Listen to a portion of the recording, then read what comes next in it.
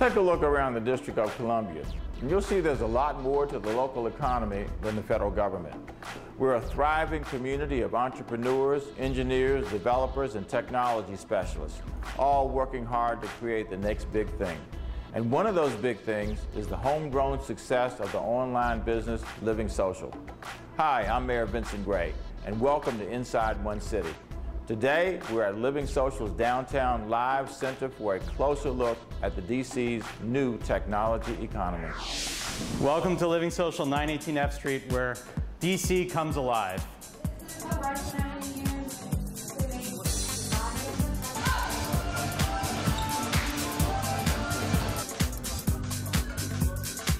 Living Social is a leader in local commerce. We send inspiration each day into people's inbox on things to do in their city.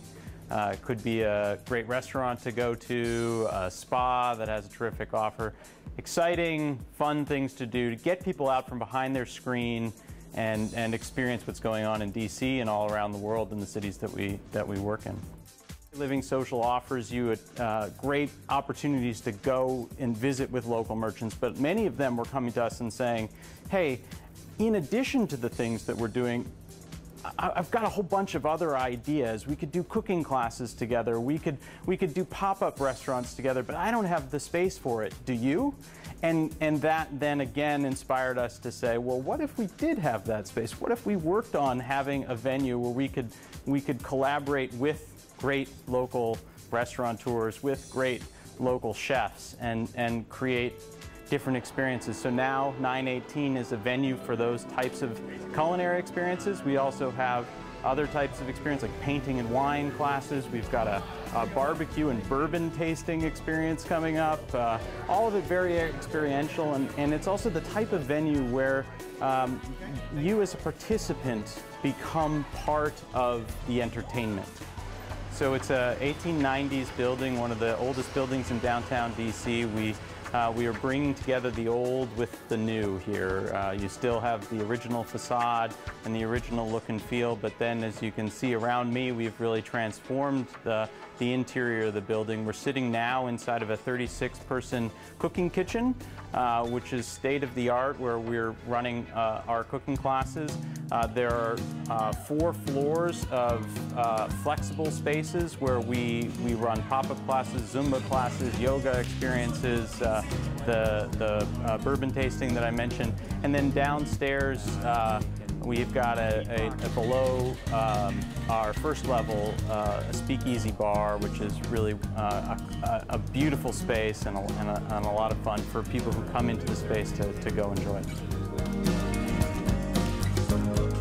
I'll give you the example of Eric Bruner Yang at Toki Underground, a great restaurant, one of the best in DC, and he was looking to do something different with us. We had worked with him on our standard voucher program, but was looking to expand on that relationship. And he came in and said, well, why don't we develop a cooking class? I've got ideas that I've always wanted to share with the guests that come into my restaurant. I want to inspire them to cook like I do. Let's develop a cooking class together.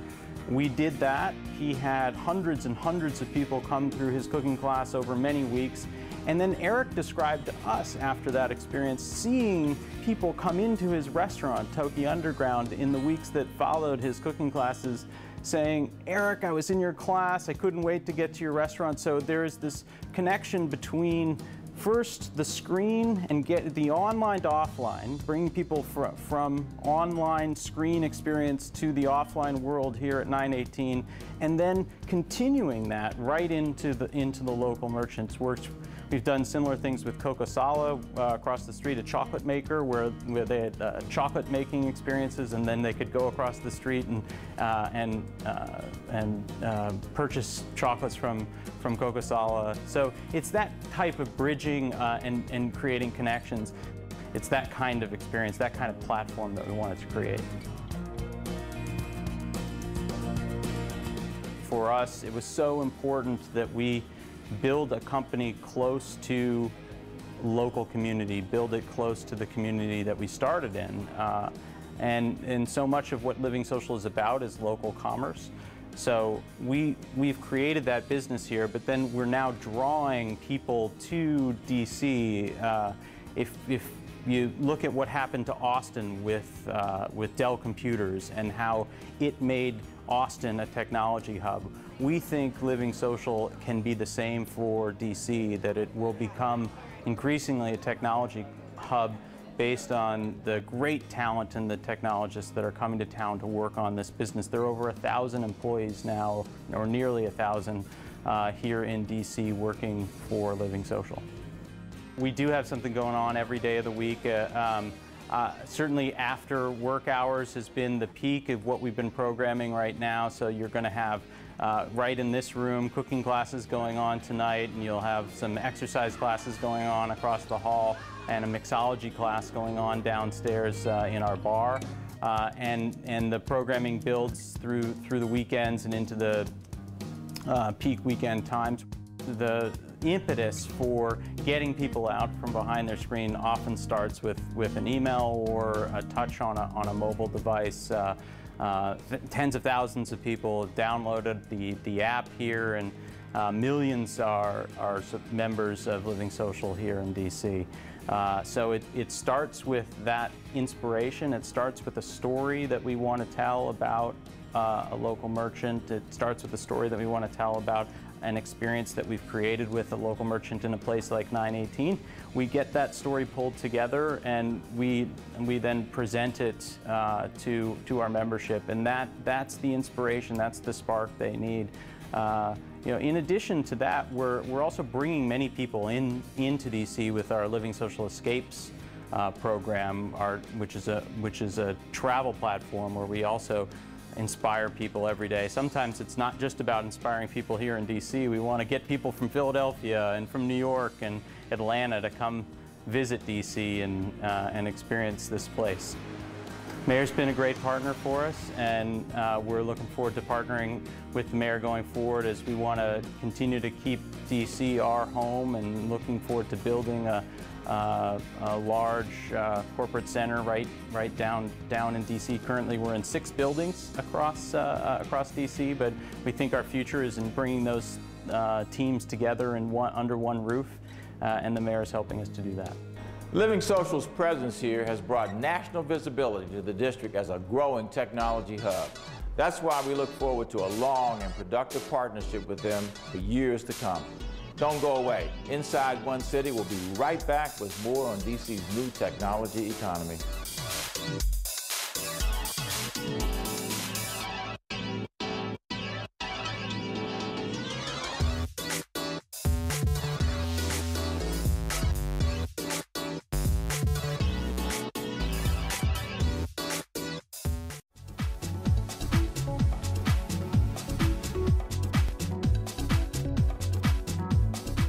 Technology is playing a crucial role in the future of the business and economic efforts in our city. Living Social is a large part of the reason why other tech companies of all shapes and sizes are flocking to the district. We not only want to see that trend continue, but see how it can help other businesses grow. Events held here at 918 F Street obviously benefit Living Social's bottom line, but how do they benefit the local businesses who participate? Let's find out. John Arroyo, we are glad to have you here. You are the chief mixologist. That's the rumor. What is a mixologist? I mean, mixologist is just another way of saying, you know, bartender, excellent bartender, if you will, professional bartender, state of the art. Kind of the highest level of being able to. We would like to think so. Do you actually create drinks also? Yes, when you know, believe it or not, when I have the opportunity, I actually get a chance to shake a couple here and there. Yeah. So tell me, what's the best drink you ever created? Wow, that's a great question. Well, I think the best way to answer that is one of the most popular drinks I've created for Founding Farmers Restaurant is a Cucumber Delight, which is pretty universal and food friendly, if you will, because it's fresh cucumber and cantaloupe, and most people drink vodka. It's made with vodka, so that's probably I'm pretty proud of that cocktail for its popularity and a lot of smiles it's brought into people's faces. So it's in big demand. I hope so. Yeah. How did you get involved with Living Social? That's a great question. I had the opportunity of teaching Living Social's first mixology class in this venue. It was a great little class.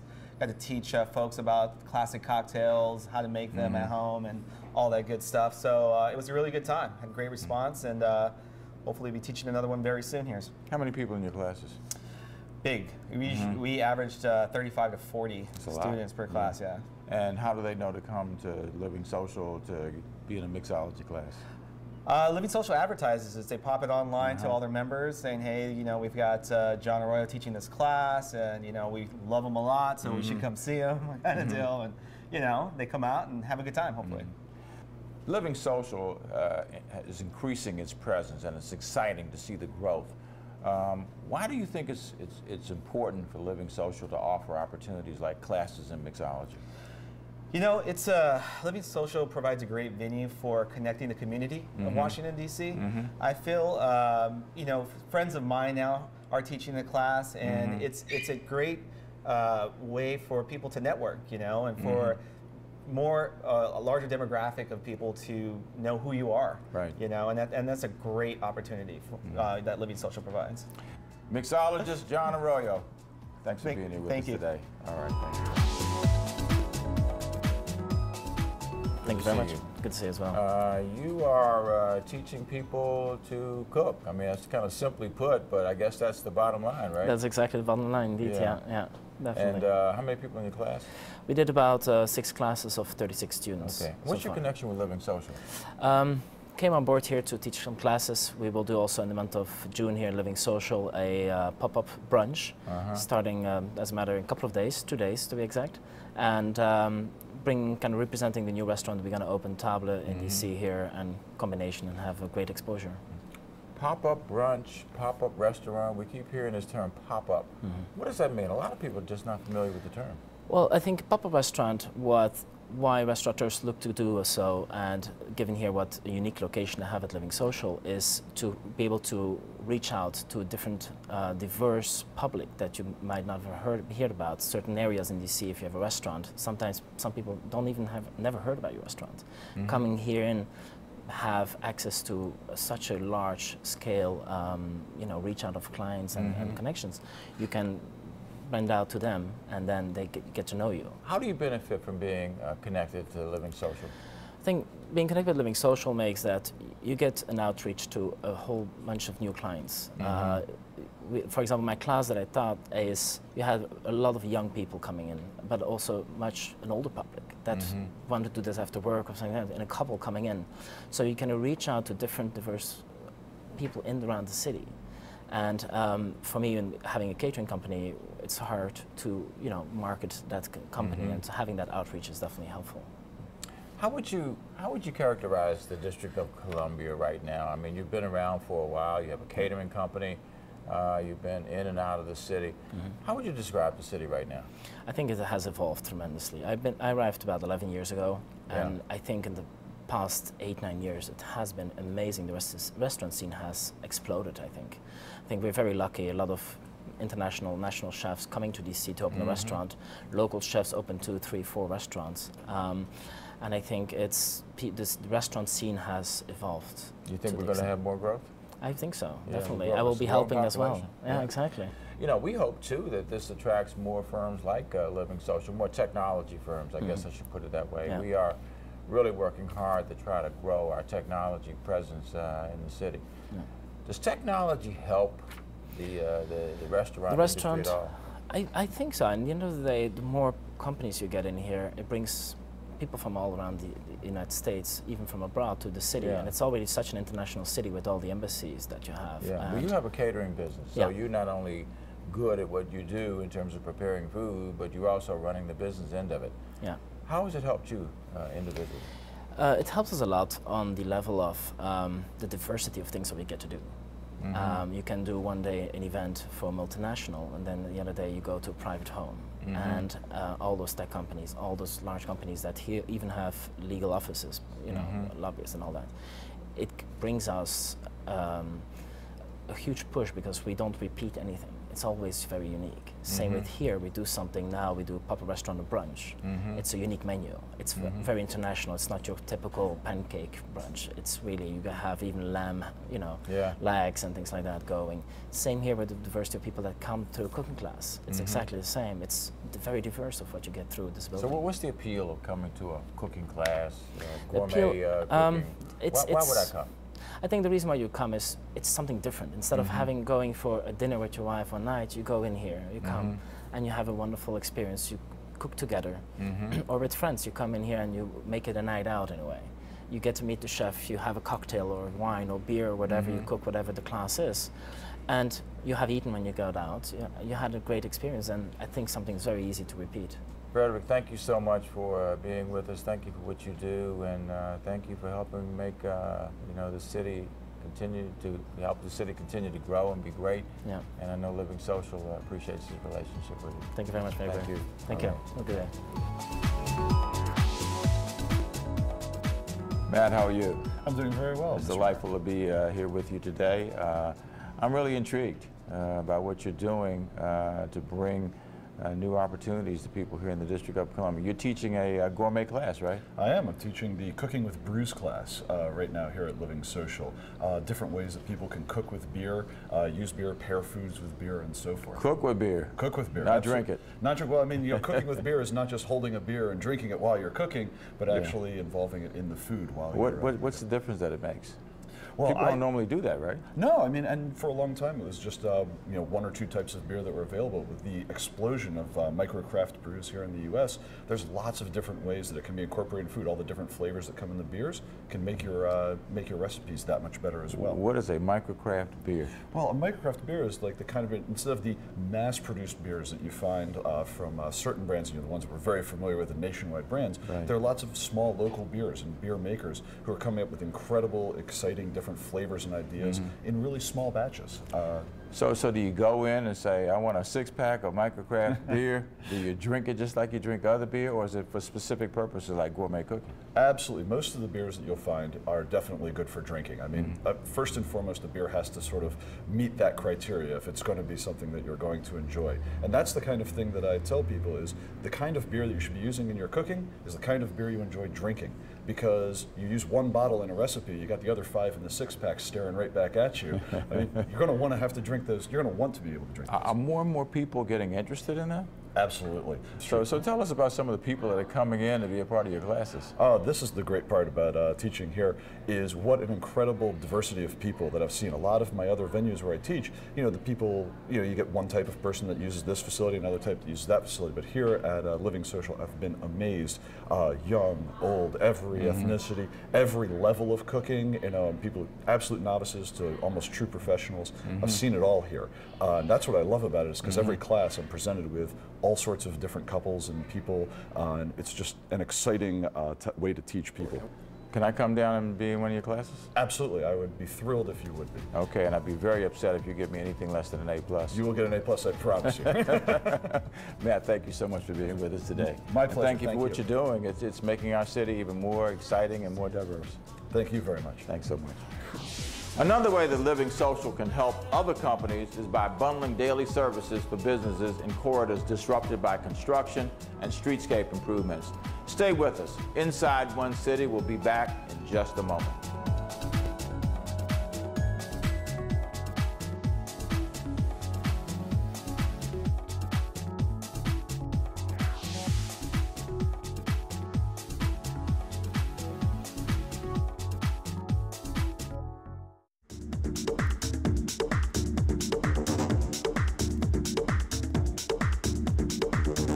Welcome back to Inside One City. I'm Mayor Vincent C. The biggest challenge facing the startup scene in most cities is how to turn a pool of promising business plans into real companies with real customers and real revenues. Well, a creative new tech accelerator in DC called The Fort is one piece of that puzzle. The district-based venture fund is helping get tech-based businesses off the ground by planting some early seeds.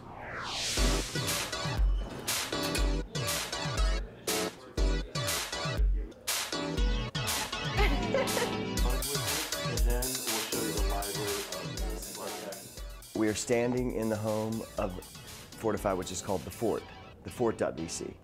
So we have a few brands. Fortify is the venture fund, it's kind of the umbrella. And then we have the Fort, which is our accelerator. Some people refer to these kind of places as incubators. And then we have Distilled Intelligence, which is our annual event where we give away money to startups. And it's free for startups to apply and to pitch. So that's the whole Fortify brand. We had agriculture, we had manufacturing, we had industry, and we had information ages over the last couple hundred years. Now we have the innovation age. And that's what's going to save this country, is these companies and the jobs that they create and the way they change the world. And so that's why we're 2 blocks from the White House. And that's part of it anyway. Founders funding founders is kind of the motto of Fortify itself. And we're not going to give money and walk away, because it's really the connections that you have with people that are more valuable than even the funds. But when it works really well.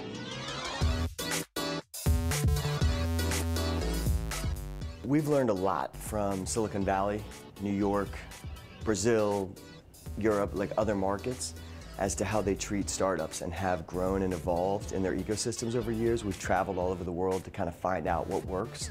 And what we've brought back to DC is a combination of early stage investing. So we invest in these companies. We write small checks in comparison to large VCs that write multi-million-dollar checks.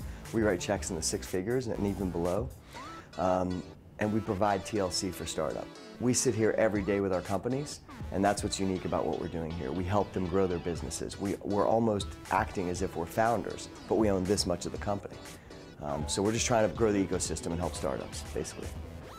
It used to cost $5 million to start a company because you had to build a server room and you had to actually have all this infrastructure and the people to run it. Now, we have hosting providers where for $5 grand or for nothing, you can build an app, throw it out there into the wild, and see what happens. So it doesn't cost that much money. We say 50K is the new 500K, or 500,000 is the new 5 million, because it costs less to start a business. Fortify believes in founders funding founders. Here at the Fort, there are a lot of founders who are always helping each other, like Justin from Hinge.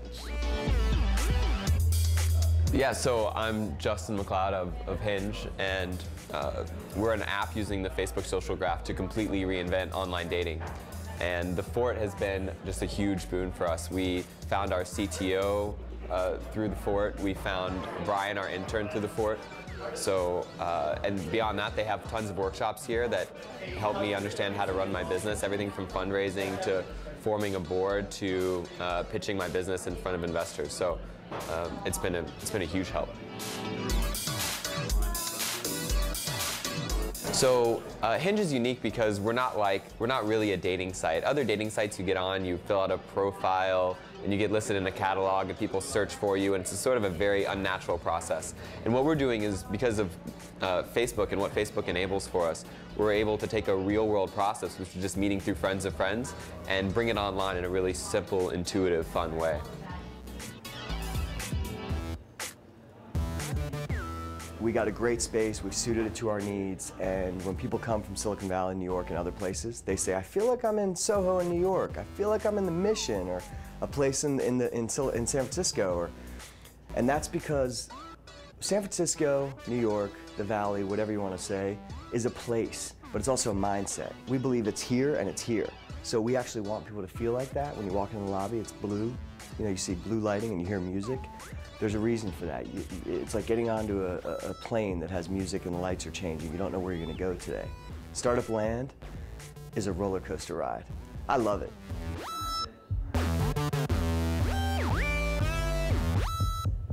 It's almost a surprise.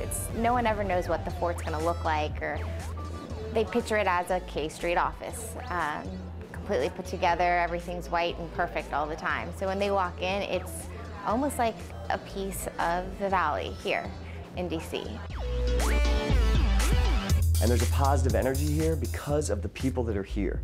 We provided a space, we provide as much TLC to our companies as we can. Again, it's only Fortify funded companies that are here. And the founders themselves and their teammates, those companies, are what make this place so awesome. It's a community. They all help each other. I think that they get more value from one another than they would from one individual person. So if somebody has an idea or need help or trying to pivot, they'll reach out, and then you get this community support that happens where everyone chips in and voices their opinions, suggestions, helpful, anything. So I would say Distilled Intelligence, the annual pitch event that we have, really kind of opened us up to the community, and it was a very welcome reception because the DC area was like a desert and entrepreneurs were thirsty, walking around with nothing. And we didn't come with an ocean full of water. We came with some buckets, but the 25 grand that we gave away, again, companies did not have to pay a dime to attend or apply. That was key. There are a lot of pitch events where you've got to spend $1,000, $2,000, even hundreds of dollars, but these startups don't have that. So we're founders ourselves. Our tagline is Founders Funding Founders. And Distilled Intelligence was what put us on the map to help and get the word out. It's a 2-day event, and it's where we get companies to participate in the Fort Star Accelerator. So last year was 50 companies, and I believe 10 of the companies from Distilled Intelligence are here. And this year we're having 2 days, so 100 companies, and that's where we'll find our next batch. One of the great things about DC, the mayor's office, the deputy mayor and their team, is they welcomed us with open arms and with their wallet and said, hey, because we're a startup also. I mean, I've had 5 startups, they've done well, but this is a startup. So that $100,000 grant really helped us a lot. Tech companies like Living Social and investment groups like the Fort play an important role in our local economy. Not only do they help move us closer to our goal of creating a technology hub in DC, but the concentration of jobs, talent, and investment will lead more tech workers, entrepreneurs, and investors to choose to move here, start companies, and invest in DC. That's it for today's Spotlight on DC's new technology economy. Thanks for watching Inside One City. I'm Mayor Vincent C, and we'll see you next time.